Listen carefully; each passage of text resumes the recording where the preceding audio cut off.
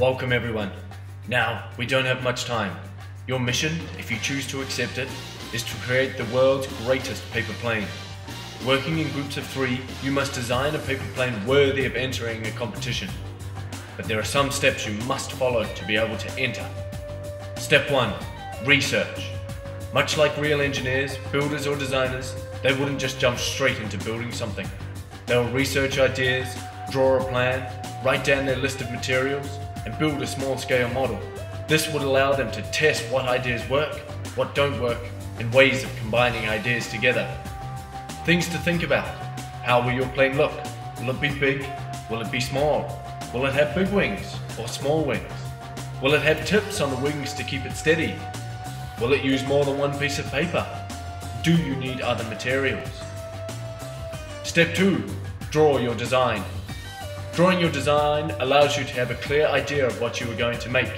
It also makes sure that everyone in your team can see and understand what your plane is going to look like.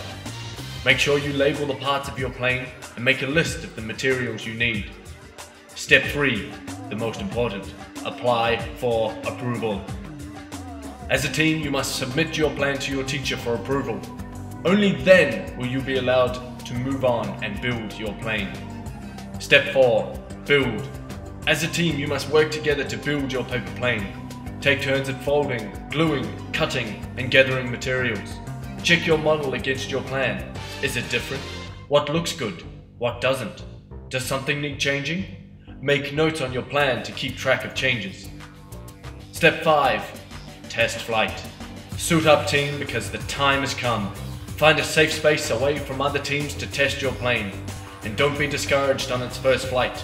Have each team member try throwing it. Record who threw it best. Step 6. Revise your design. After your first test, there may be things you want to change. Discuss these with your team. What would you like to change? It is important to note that when you make changes, only change one thing at a time.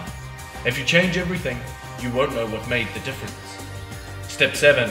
Repeat the test flight. Keep testing until you are happy with your design.